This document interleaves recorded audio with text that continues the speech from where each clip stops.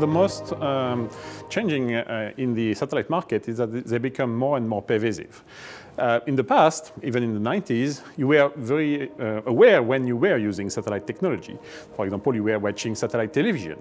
But now, you don't even know you use satellite technology, but you rely on it much more. For example, you can't use any banking system anymore without the help of satellite technology, because timing for all banks is now provided by satellite. And many more markets are in fact dependent on satellite, but people don't know it.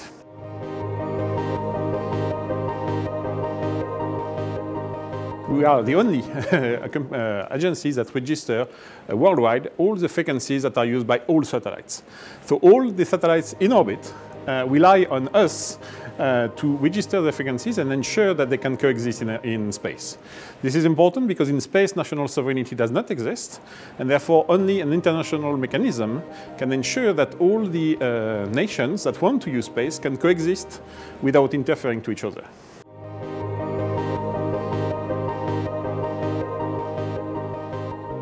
The satellite industry now has gone through some quantum shifts in the last 5 years, and we are now supplying connectivity that will reduce the digital divide. To allow us to do that, we're going to need bandwidth, we're going to need frequency. Ku band frequency is full in most areas of the world, and Ka band frequency, for a number of reasons, has been the frequency that we've chosen to enable us to reduce that digital divide, because 0.7% of the population in Africa is connected by fibre and fixed line. That percentage goes up by 0.1% a year. Okay? For us to allow to close that digital divide in Africa, satellite is going to be part of the solution. It'll be 10%, 5% of the solution at the end, but it will definitely have to be part of the solution.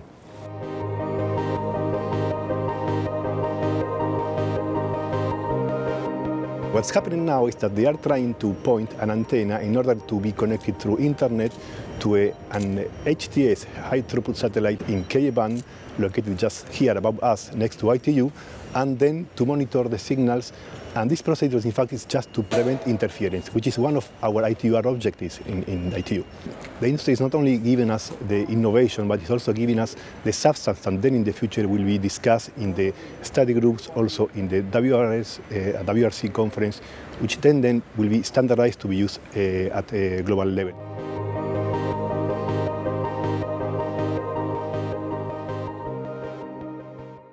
Most emergencies, the only communication solution you have is satellite communication, because you've lost power to your GSM system, to your mobile phones, you don't have any working landlines because of an earthquake. At that point, satellite systems that rely on solar power are the only option you have. The UN was very clear, disasters are going to be becoming more frequent and they're becoming more severe. Last year, with 9 other satellite fleets, Eutelsat signed a charter, it's called the Crisis Connectivity Charter, with the UN, where we promised to supply pre-predictable solutions on a worldwide basis, so that the UN can now start to plan their reactions in each country.